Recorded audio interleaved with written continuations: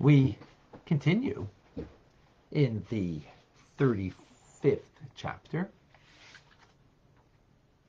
One word, lasese, to do. Began a new section yesterday in Tanya. Trying to understand the purpose of the Beinoni. Why did God create you and I, actually, in the end? I mean, we're BIT, Beinoni in training. Here specifically about the Beinoni, but includes us. And as we explained, or the Alter Rebbe explains, we need to understand that the engagement that we have from within of us is not two different dimensions, two different beings. In a sense there is, but that they're enmeshed together. The good, the bad, and the ugly. All one. They're not all one. Sorry, that's the wrong thing to say. They're enmeshed with each other, which then would suggest that the purpose would be that the good should transform the bad and the ugly. That's what it should do. Not just merely conquer it, right? In other words, a nation is battling a war. There's two possibilities that they want. They just want to conquer and control and subjugate the people. And that's usually what ends up happening. But a greater accomplishment is to engage the people in such a way that the conqueror incorporates them into the society and the world of the conquering nation. Right? That they become not just submit and not just subjugate themselves, but they become a part of, because they realize it's a better nation. Now, it was not a political statement at all of current events at all, right? So no one take it with that, tonight on the news there'll be, the 10 seconds that I just said over there, and all taken out of context, which is, what makes it newsworthy, right? Anyways, but that's, the divine soul, not merely defeating and subjugating the animal soul, which seemingly that's all that's being done. It's the divine soul transforming the animal soul. Now, why that needs to happen is because they're enmeshed. They're together in the same space, so to speak, in the same world, the inner world of us.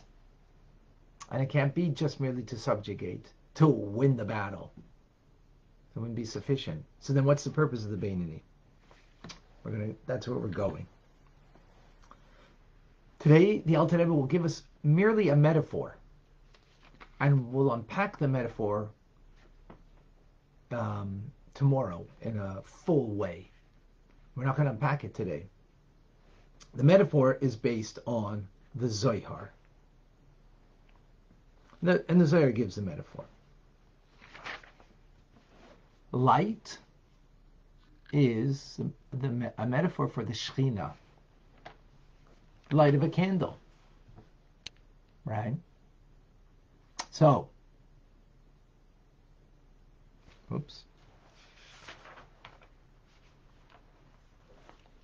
So the Zohar makes a comment, quoting the Yenuka.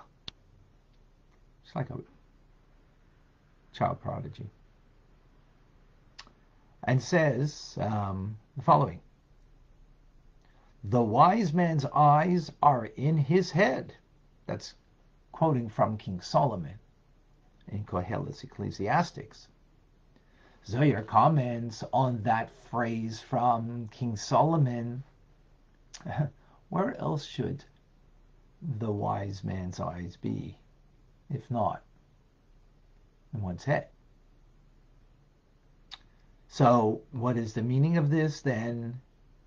Is that a person shouldn't go 4 cubits, which is about 6 feet, bareheaded. A man shouldn't go. Why? Because the Shekhinah, the divine presence, rests upon the person's head. Therefore, every wise man has his eyes meaning interest. Yeah, your eyes go what you're interested in, right? What you have a concern with, that's where your eyes go. And therefore, one's speech is concentrated in his head, meaning that there should be a light of the Shekhinah, the presence of God, that should be overhead. And that's why don't go bareheaded, right? Because the presence of God is around you, over you, and hence don't go barefooted, right? Continues the Zohar. This is all quote from the Zohar. Now, when your eyes, meaning your interest, your concern, is there, so you want to create this light. In other words, your concern is there should be the light of God over you, encompassing you, over your head, right above your head. So, therefore, your concern is to make sure it's there. You need oil. You need fuel to fuel it. Now, why do you need fuel? And what is fuel? Well, before that, the Zohar says that the person's body is like a wick. And the wick needs fuel to go through it in order that on top of the wick, there should be a light. That light is the light of the Shekhinah. So says King Solomon, he cries out, let there be no lack of oil above your head. In order that there should be a light, meaning the Shekhinah, the divine presence of God over you, you need this light. And what is the light? What is the oil rather? This fuel is called Maisim Tovim, good deeds, mitzvahs.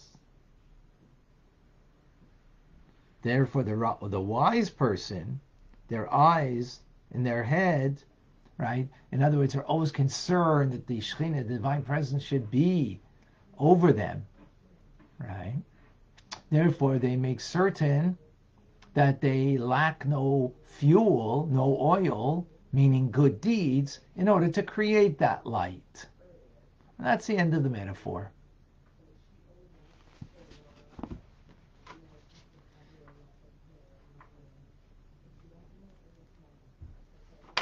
So we're not taking apart the metaphor today because that's going to be tomorrow's class.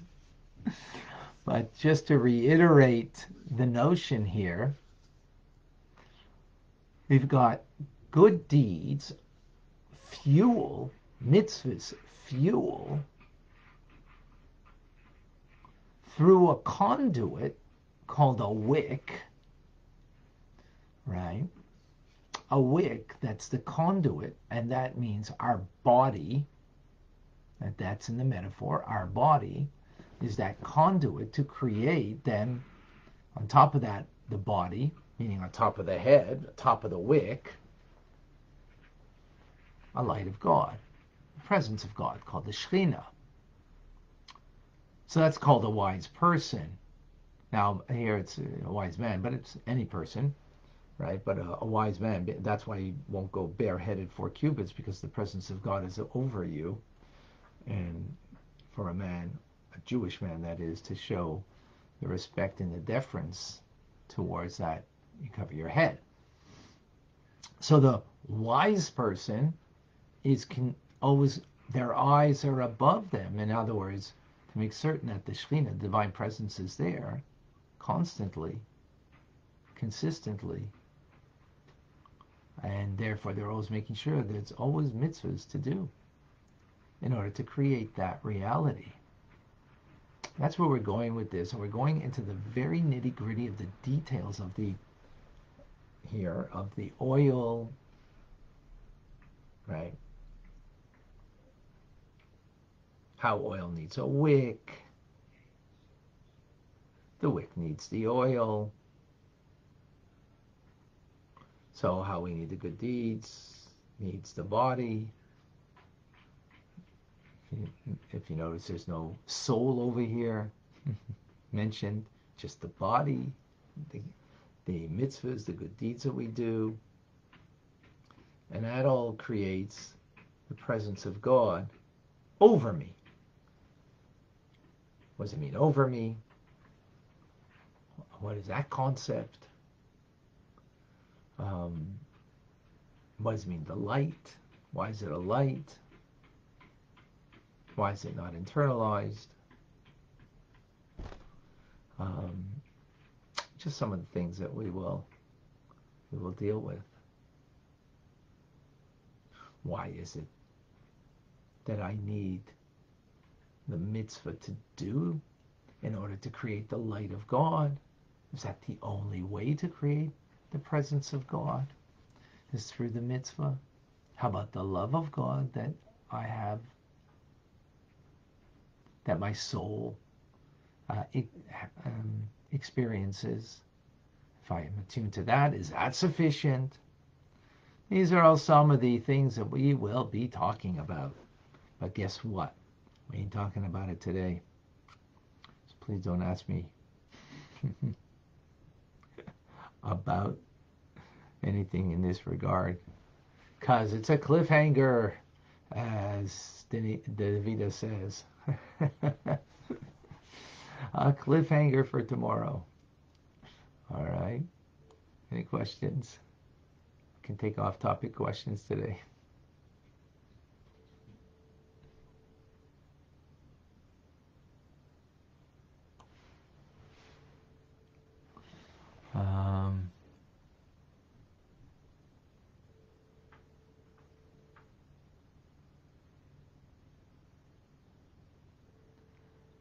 Rachel on Instagram, the light is the Torah and the lamp is the mitzvah. Yeah, that's not the metaphor over here. No, as we will see. The light is the presence of God. And there's a lamp here. There's a wick. That's the body. There's fuel. That's the oil, which is metaphorically good deeds, not Torah. Why not? It's actually, we'll see tomorrow. Okay. Okay. Why the oil and wick analogy? Eddie is asking. We'll see that tomorrow. Okay, very good, Vicky.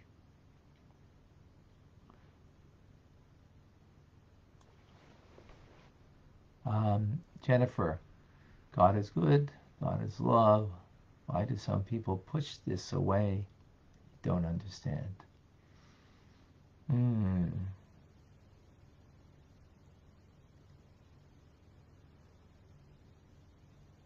Don't know how to answer that.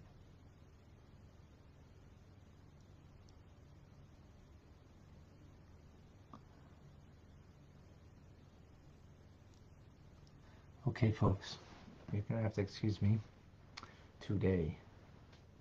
Oh, sorry. I want to continue the conversation tomorrow. Actually, my apologies. I must end now. I'm Rabbi Fine, coming to you from Chabad Zichron Kadesh in Montreal, Canada, where it's a privilege and a pleasure to share with you, Tanya. We will continue conversation tomorrow. I'm sorry that I just can't continue now. Have a great day.